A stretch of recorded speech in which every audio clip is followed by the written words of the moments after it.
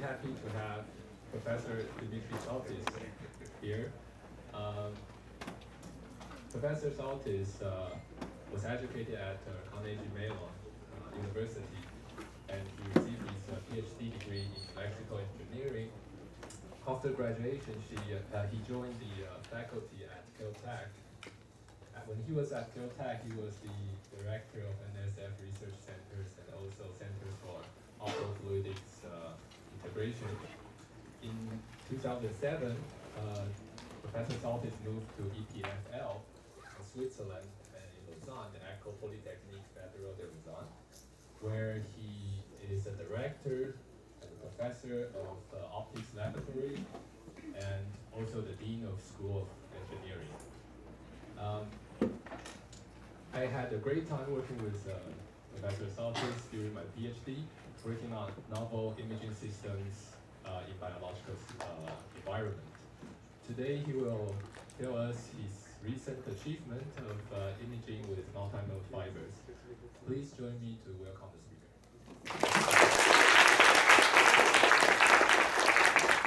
Thank you, Shalom. It is my pleasure to be here. This is I counted this is my 5th time in Taiwan, and hope I'll come several more times. Before going to Lausanne, the EPFL, I was at Caltech, and they're very lucky there to have many of people from Taiwan, particularly this university, apply.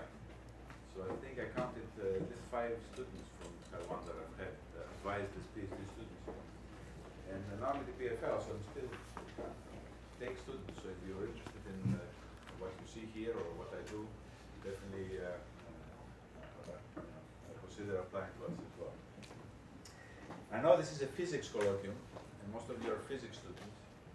What I'll talk about is not physics, it's applied physics or engineering, more applied physics.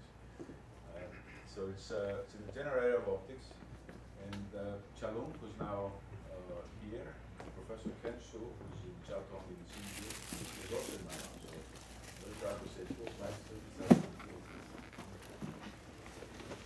I'll talk about the contributions at the end as well. But this is the outline of my talk. I'll talk mostly about this technique called digital phase conjugation, which is an old technique, a holographic method for undoing distortion when light propagates through aberrating media or distorting media or scattering media.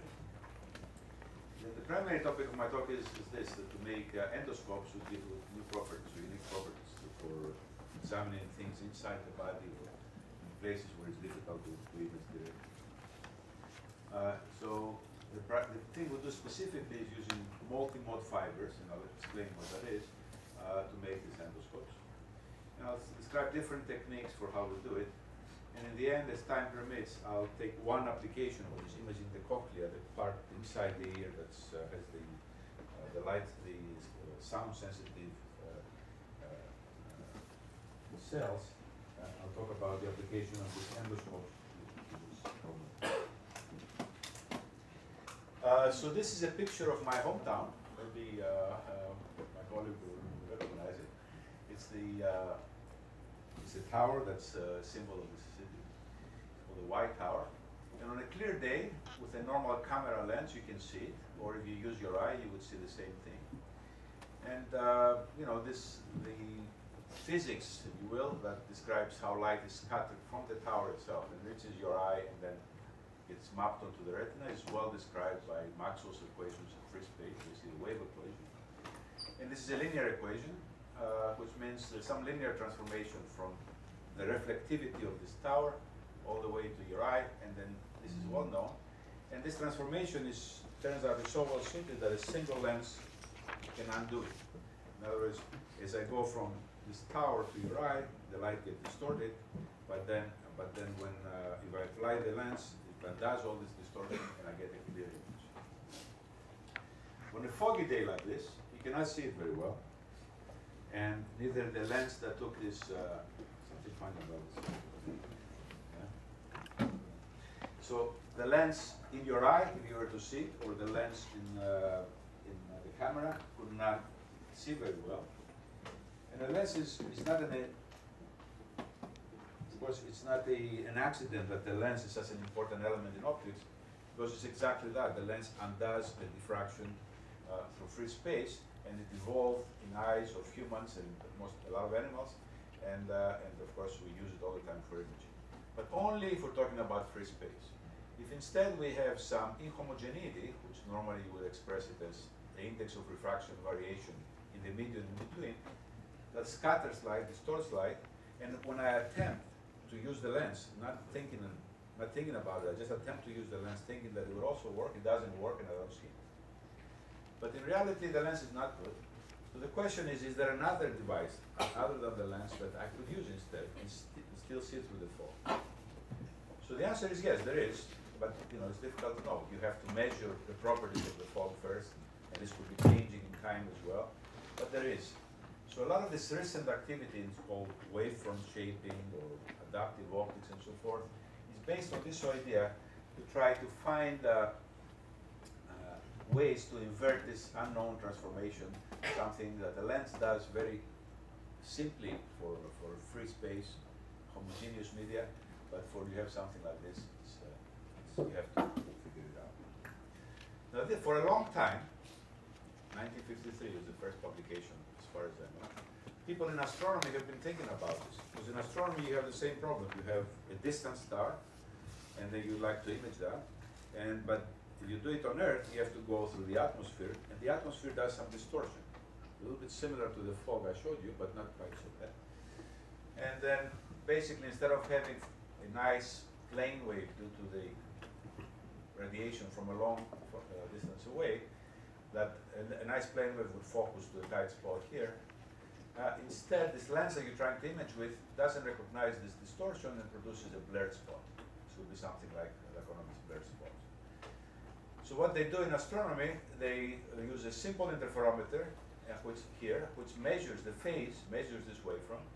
Then you feed that back, and you have a mirror, it's called a rubber mirror, which deforms to compensate for this wavefront and flatten it out. So now you have this flat wavefront that's coming in here, and now it focuses to a sharp. So you can have this, can be dramatic improvement, depending on the weather conditions and everything else, to correct for this distortion that's due to the propagation through the atmosphere with its index variations. Again, this is a very that technique has also been applied to microscopy. So you have microscopes that have an adaptive element that compensates for distortions that have to do with entering into the sample, things like that. Now, the more recent activity is more strong distortions, scattering. So this is a picture of one of my students actually in front of a light. As you can see, the light goes through tissue. So when you look at your hand, it doesn't look like it's transparent, but in fact, if you did this and there was no light here, you would see some of the light coming through. So the light can enter tissue. Normally, it enters without scattering, any photon scattering from any of the tissue, so maybe 100 microns, 200 microns, depending on the tissue. And it will penetrate a few millimeters inside tissue. So the question is, can we do that? Can we see a few millimeters or maybe up to possibly a centimeter inside tissue by correcting this distortion? Is that possible? So in other words, when the light comes through here, somehow it has scattered off of whatever was in there. So maybe it contains the information to read it out. So like I said, in the last, I would say 5-6 years, there's been a flurry of activity. A lot of people all over the world working on this problem. And whether this is possible. Now, why exactly this flurry? Sometimes it happens, right? It's like some interest that started. But in reality, this goes back a long time. I would say from 1970, around there, where people were discussing about the technique called phase conjugation. So the idea is this: if you have a scattering medium, which we can think of a medium consisting of small little dielectric spheres that normally would scatter light. So if you had just one of them, they would scatter light, but if you have many of them, they can scatter off of each other and so forth. So if you have a ray of light, which means a stream of photons coming here, some of the photons may be reflected there, having be reflected again, etc. And then after all these reflections, like billiard balls bouncing around, a nice plane wave that was coming here would look like a mess here, would look like a speckle pattern on the other side. And it will have some description of this field, let's say S of R. It would be a complex field. It would have at its point some amplitude, which means some measure of how many photons are crossing that area, and some phase, which means what is the phase of the oscillation at that point. So it turns out that if you simply reverse the phase, if you conjugate this quantity, that's why it's called phase conjugation. If you take the phase, if it was 30 degrees, you make it minus 30 degrees, and another point was 53 degrees, minus 53 degrees. You change that phase, and you launch the wave backwards, then everything gets undone. All the scattering gets undone the wrong way, the right way, and then the nice plane wave that was constructed, that was illuminating, is reconstructed. So this sounds like a way you might use this property to reconstruct, to see something behind you. So this is scattering medium, this is tissue. If there's something to see here, then the fact that we can undo this damage in the scattering medium this phase conjugation would be a way to pursue it. The problem, even though this idea has been around for a long, long time, it hasn't really provided a solution to this problem of imaging behind scattering medium, because this phase conjugation needs to be done behind the scattering medium. So if I want to see inside my hand, I have to illuminate my hand, go inside my hand, change the phase, conjugate it, and then have the light come back out. So that's the problem. How am I going to put something inside my hand to conjugate? So a lot of the recent activity has to do with this, trying to solve this problem. And Shalom shares this is also with him.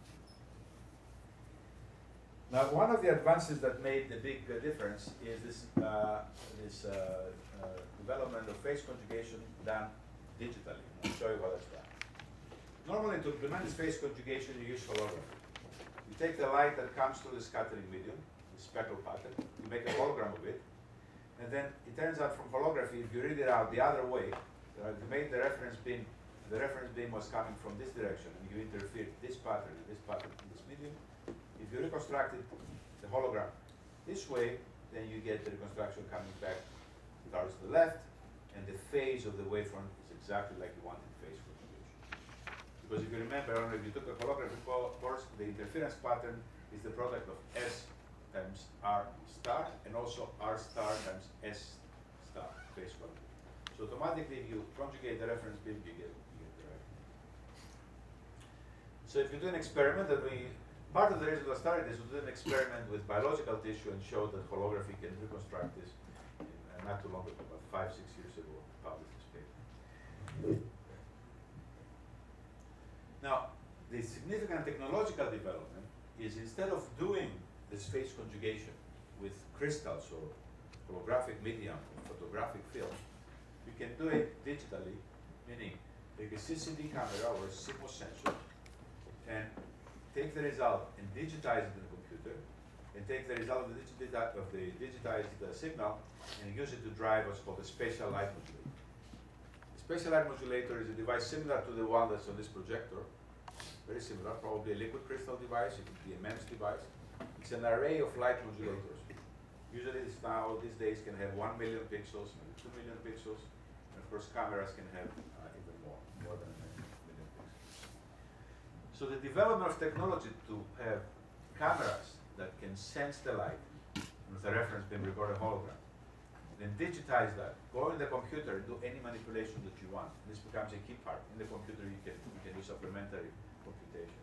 And then take that and represent it as a computer-generated hologram on a spatial light modulator, made this phase conjugation technique much more easier to use, much simpler. Now, the other element that became, so that's one thing, being able to do things with, instead of crystals and physical devices, being able to do it with spatial light modulators and detectors and computers. The other thing is this idea that you have to somehow have something on the other side, inside. A beacon of light, some signal from inside that you can use to guide you for how to shape the waveform. So many of these techniques, including the ones I will show you, use in some way a beacon of light. Chalung did his thesis on something we call shrimp. Maybe another day he will tell you what shrimps are about. It's the second harmonic particles that he can insert to give you a signal. But the basic idea is this: you have a lens, so this big part here is an objective lens, and you illuminate it with a plane wave, you'll get a converging spherical wave on the other side. You have a scattering medium here, you get this distortion. Now, if you had on the other side a beacon, some way to generate light that will go backwards, this light will generate this, this speckle pattern back on the side where you want to be. Because if this is the skin and this is something inside the body, now I'm back outside the skin, I can measure this. And then now you can do this phase conjugation and focus on there. So this idea, I said this is new and it's been driving, but Joe Goodman, the famous Joe Goodman, if you will, famous because of Fourier optics book. He's famous for many things, actually. But back then, in 1966, he had a very similar idea. He said, what you need to do this wavefront reconstruction, this was the time that Leith and all these people were talking about this phase conjugation. He brought the idea. But this was never really followed up until, I would say, the first time somebody explicitly talked about it was this fellow, Allard Mosk, and his student, Bellamy, were talked about this idea of a beacon inside. And then came Chalung She, which I think really did the first experiment, which I'll show you now, to allow you to image behind the scattering medium. Chalung started with me at Caltech, but then we both moved to Lausanne together. So this is the phase pattern on a liquid crystal SLM, very similar to something up there, that he calculated, or he recorded and then calculated to put on the input SLM, so that when you put it back through a scattering medium, it will focus. So this experimental result is very much like doing this, except here he had one of these specialized modulators on which the phase conjugate waveform was put, and then you get this focusing. So at that time he could do only 400 times stronger than the background. Nowadays I think we could do several times stronger. But even the first experiment could show that the spot size was diffraction limited. In other words, the spot was as small as you would get with a lens if there was no scattering medium in between. If you put the wrong thing here, you put nothing, or if you put a zone plate, something like a lens to focus, what you get here is just a pure noise-like pattern, a speckle. But you put the right thing and you get this focus. So that's like magic. That's great. That's the phase conjugation. Now what you can also show is that what you can also do is if you take this light and focus it, and you bend the incident beam, tilt it, then this spot moves.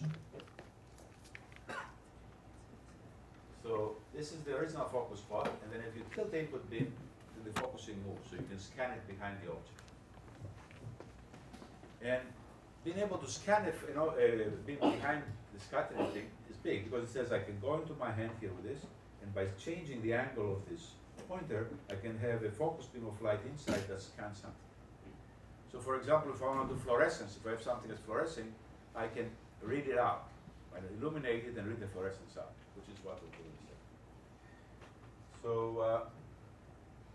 again, everything's been done a long time ago, it seems. So this was called a long time ago by, again, some very bright people, the memory effect of scattering medium.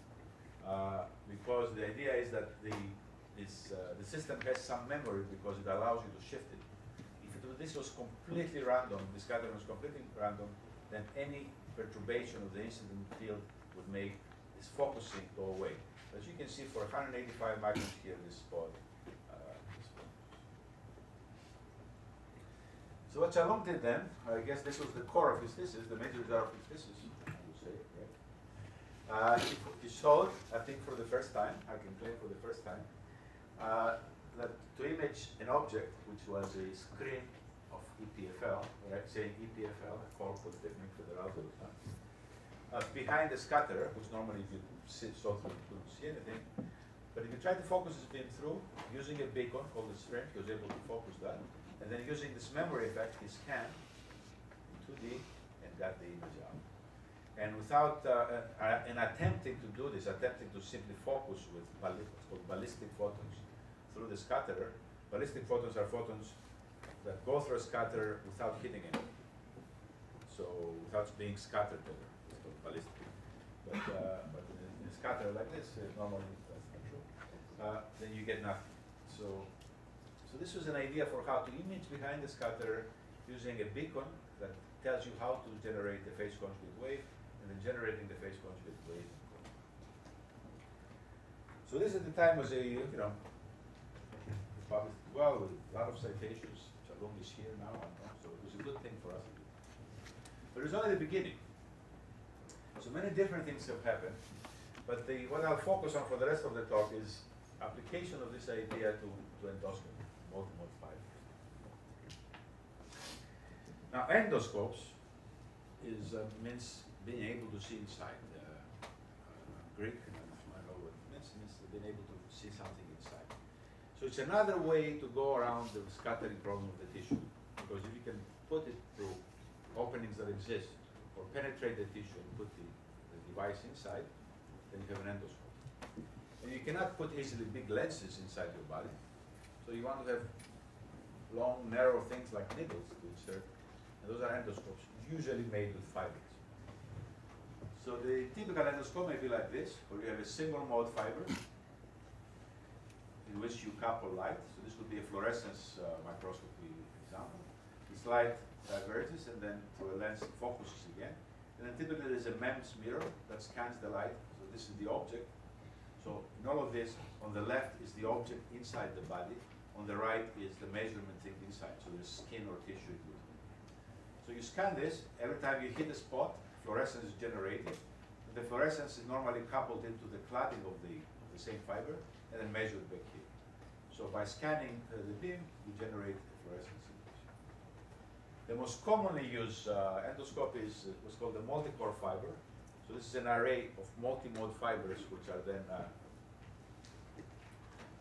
stacked or made in an array, so that each one of those is a separate pixel. So the idea is then that you bring it close enough to the object, and then, or with a lens, you image the object onto that. Then each pixel gets transmitted separately, and then that can be measured separately.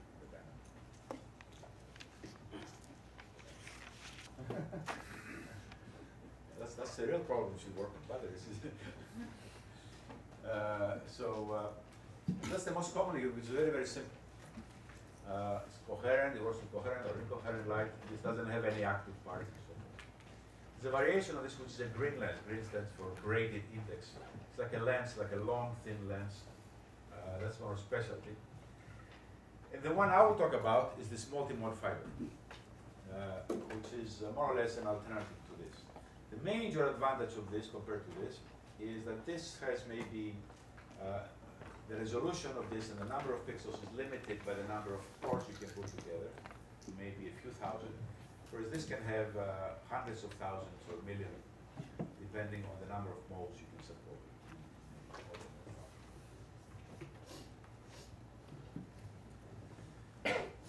So, in case you're not familiar with this, a single mode fiber supports a wave that's a Gaussian-like beam. So if you put this, if you match the input illumination to the multimode, to the single mode fiber, to the mode that it likes to see, which is again something like a Gaussian within the core, and then dying off exponentially, cladding the surrounding area. As long as the middle has an index higher than the surrounding, then this mode gets guided, and on the other hand side you get this nice Gaussian-like beam to be emitted. So in communications we use this always because it's nice to have a single mode that you know how it behaves, belongs it, then maybe disperses in time and so forth, but information can be transmitted at very high rates because of the high bandwidth. Now a multimode fiber generally has a much bigger diameter core, so it can support many, many different modes. So maybe something like this is single Gaussian, but modes with a double peak, or many different modes. Typically, for a fiber of diameter, let's say 100 microns, maybe 100,000 modes. So the output of this is like similar to a scattering medium. It's a random-like pattern, like a spectrum.